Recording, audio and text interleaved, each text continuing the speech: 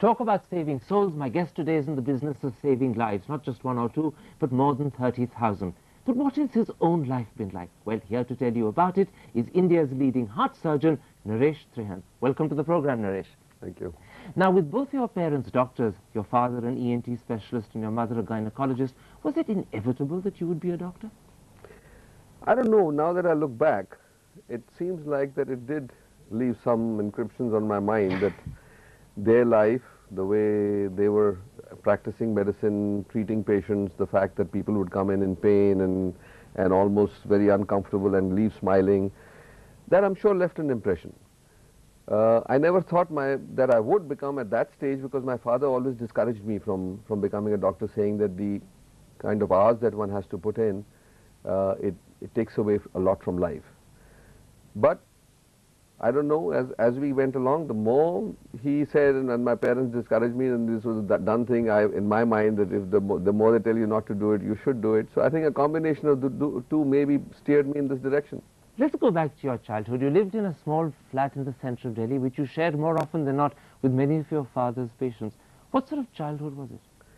This is right after the partition, because I was 1 year old, and then when he got started practicing in Connaught Place, this was a 3-room flat. My mother used to practice in one, him in the other, and my sister, my parents, and myself, 4 of us used to live in one room. So there was always this interaction with patients coming in and listening to different aspects of it.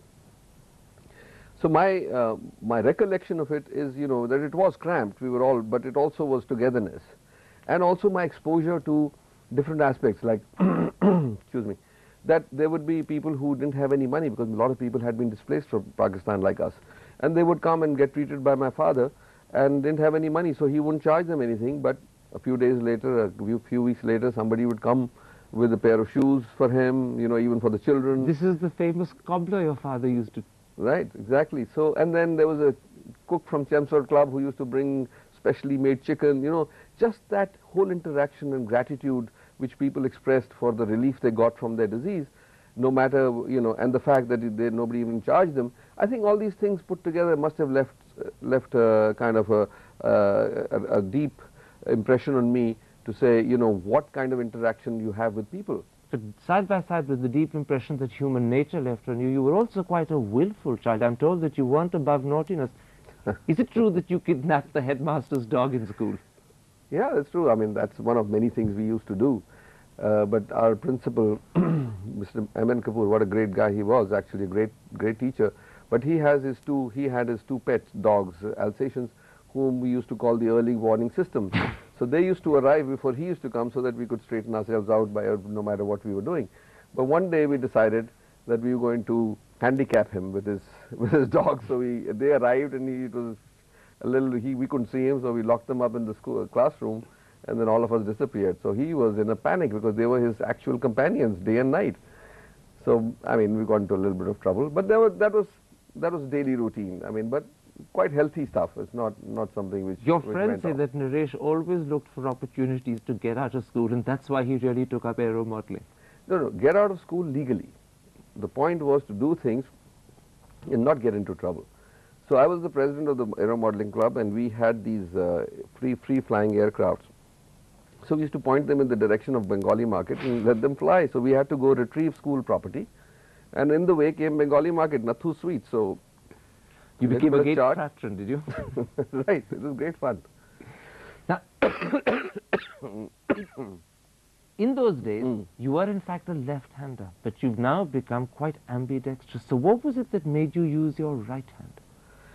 I guess I was born left-handed, and I used to write quite nicely with my left hand. But then I had a Hindi tutor at home who decided that left hand was unlucky. I suppose in those days they believed that. So he used to break my knuckles with pencils and say, move to the right hand. You mean literally break your knuckles? Yeah, I mean, make painful pressure and stuff like that. And he successfully converted me to the right hand, but my handwriting went to pot. And I used to actually resent him, curse him, that he really gave me a handicap for life. Till I became a surgeon. When I arrived in New York and I started operating, and I realized that I could use both my hands equally well.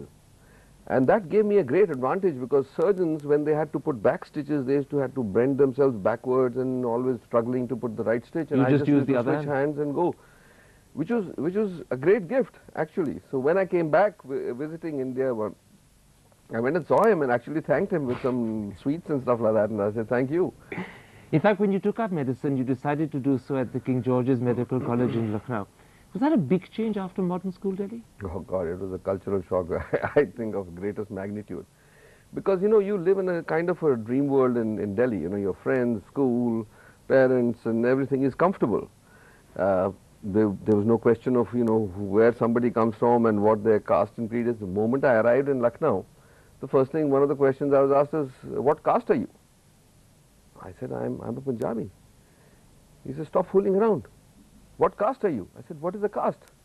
That's when the first time I got, at the age of 17, I think I actually understood that there is a caste and some whatever, how it goes. And I said, yeah, I don't know. But there was a whole cultural difference between the way people thought, the way people, the intrigue. I think it was, on one hand it was a cultural shock, but I think it was a great growing up experience, because that has helped me to handle situations much better, because you understand how people think. I mean, there is a very little connection with what they say and what they actually are thinking. So there are, you know, you can sift people out now and say, you know, what is actually You somebody understand meaning. people better. Definitely, definitely. And they were like, you know, it was different kind of, there were gangs and they were like at each other's throats and stuff like that. Fortunately, I was able to steer through that. They asked me, they said, you are a man from center. I said, what is center? So it's a whole culture. I mean, it's a culture which is totally alien to what you would normally encounter living in Delhi. Funny thing is, you went straight from Lucknow to New York and you ended up studying under the legendary Frank Spencer, who you considered your guru. Do you remember how you first met him? Yeah, no, when I went, there were two things in my mind. One, that I'd come back to India. The reason of going overseas would be to suck in all the knowledge I could from the West and come back and apply it in India. So this was like a nascent thought in my mind already.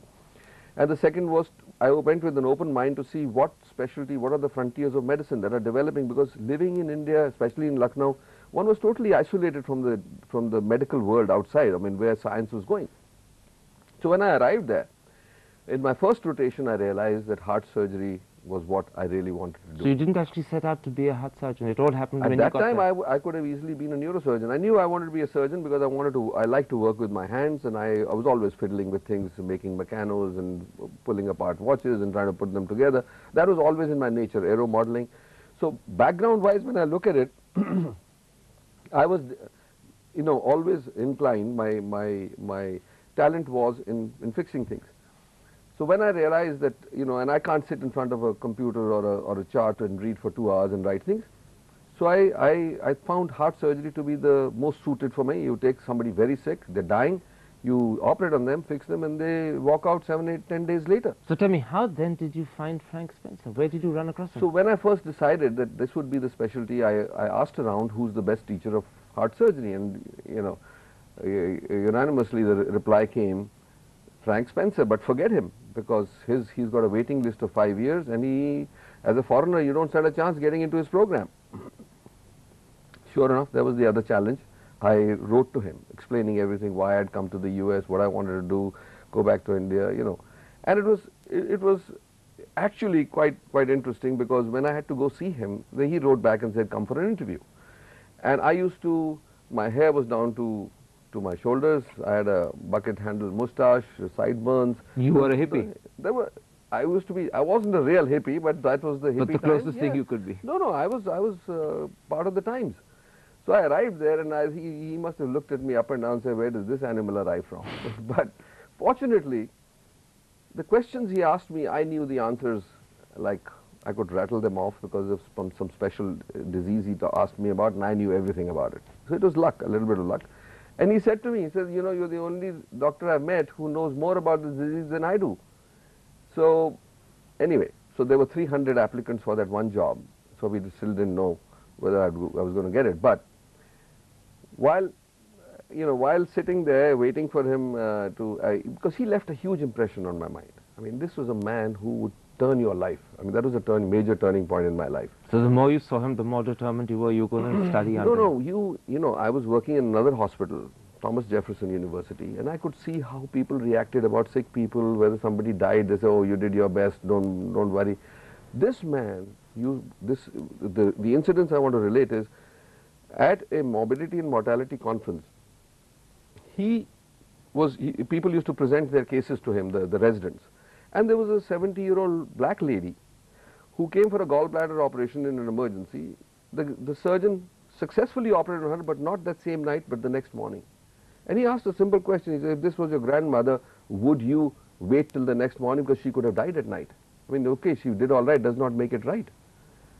So that left a huge impression on me that, you know, look at this man.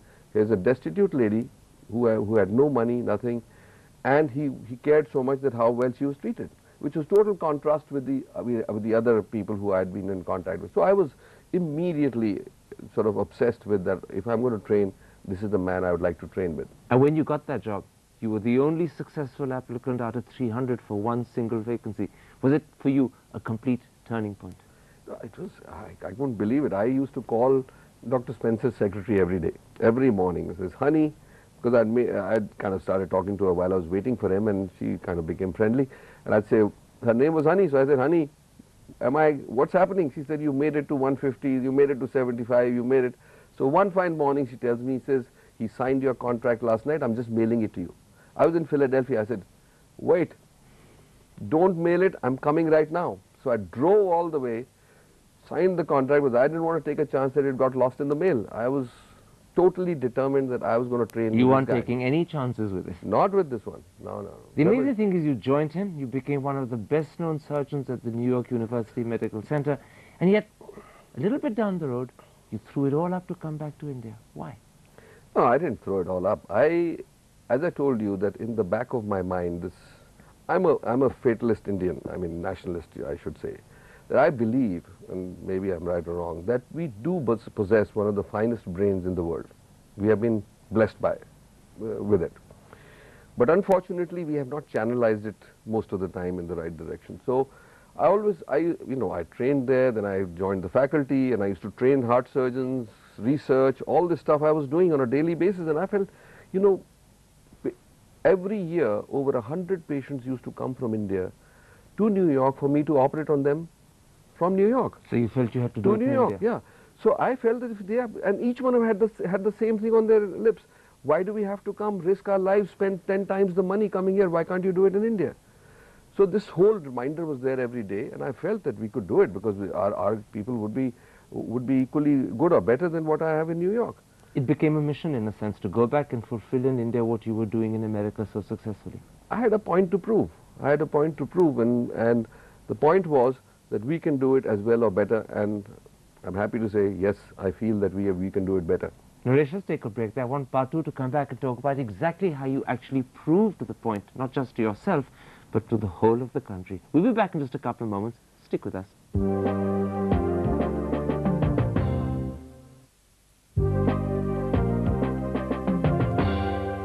Welcome back. My guest is India's leading heart surgeon, Naresh Trehan. Naresh, let's talk a bit about the life you built in India after you returned in 1988. Today, you're someone that people want to emulate, but how difficult were those early years? You know, there is one clear point that comes through. There is no shortcut to doing anything properly and successfully. From the point we started to come back, decided to come back, I mean, there have been many hurdles, but there was intervention from somewhere or the other that saved the project.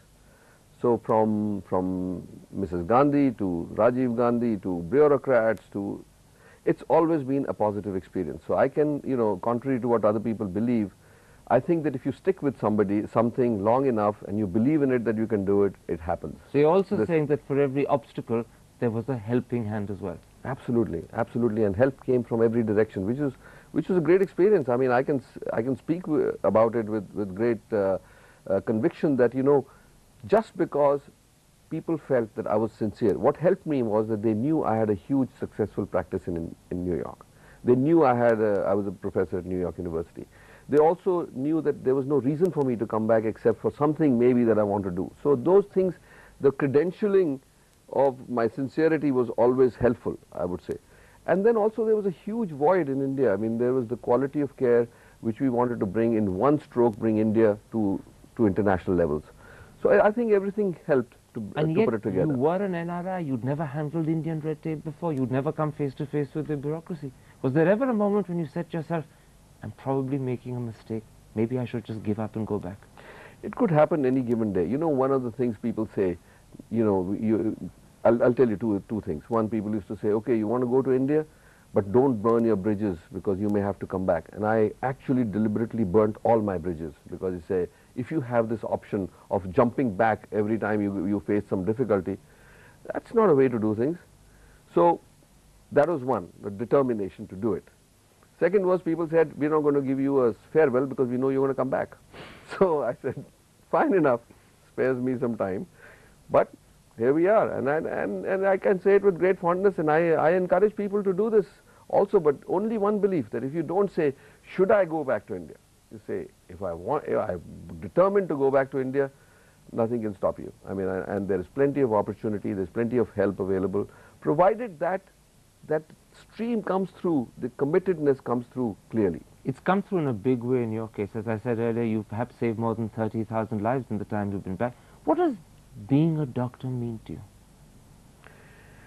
You know, when I first started here, because I'd assembled a full team, and I'm proud to say that they have performed better than the Americans would have if they were given this situation, that my only message to them was that I'd read about the Chipko movement, where they used to hang on to trees so that they won't get cut, and I used to say, our stream of medicine is going to be, you Chipko to your patient and don't let him slip out of your hands.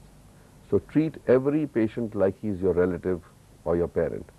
And that's the best medicine you can deliver, because that takes away all the other extraneous factors that may come in anybody's mind or functioning, or you have a family function or go to sleep or whatever. If it's your relative, you'll be there.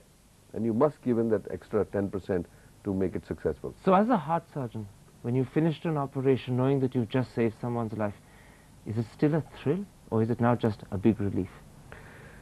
No, I think thrill definitely is there, but a relief also, because you take the responsibility of somebody's lives. You know, it's like I make it like a flight. You actually take off, you're doing what you're, and you've got to land them safely.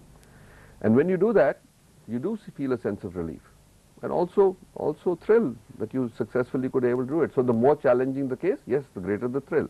And this is the real reward of a doctor? I think it's a combination of, one, the very fact that you are one-to-one with a human being in their lives. Second is the fact that, you know, people interact with you in a different way, which is a great satisfaction, because they look at you differently if you behave yourself. And I think that whole interaction is very rewarding. Let's talk a bit about the personal side of your life. In 1963, you met the lady that you married, Madhu. You were 16, 17 at the time. Do you remember that first meeting? Yeah, very definitely I do remember that meeting, and it was a major turning point in my life, because I was at a party like any teenager was, and I saw her walk in, and it was basically at first sight.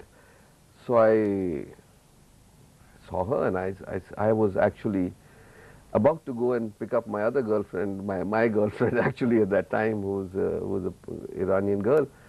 And I was with a friend, so I said to him, I must go talk to my girlfriend, but please keep an eye on this girl.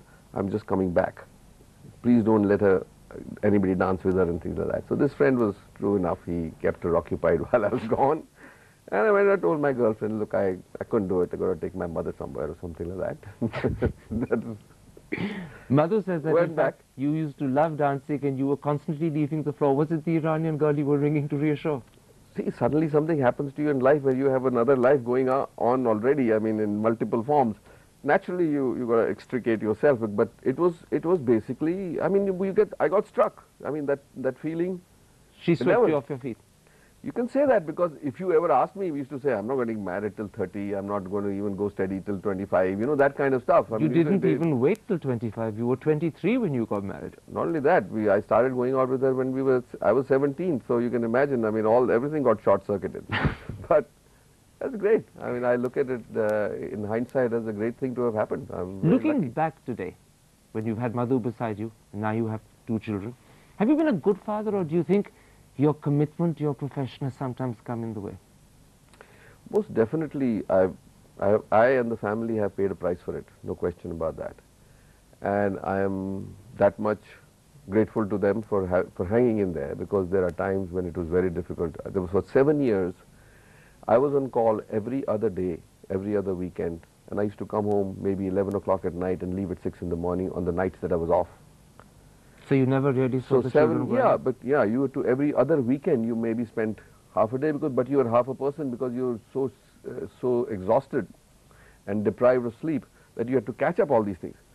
So I think that we have paid that price, but I've tried to make up from the point that I feel I've always wanted it. I mean, I've enjoyed children and everything, and I think in the last 5-7 years I've been able to be a good father, I think, and a good husband and a good family man.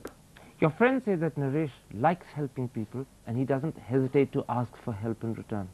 Is that the real description? I think you know, I'm not a person who stands on formality.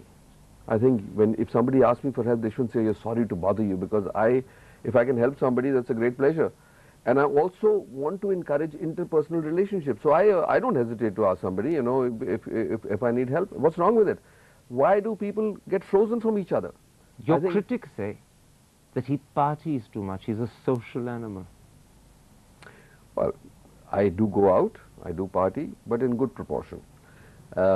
Somebody said to me, you know, we saw you, you were out, you were partying till 3. I said, were you there? What were you doing till 3 o'clock? He said, no, I wasn't there. I thought. 2 parts. One, I don't drink. Maximum I'll drink is 1 drink. So that helps, because people who are wasting their lives drinking is actually, that's why they have trouble getting up in the morning. I sleep 5 hours.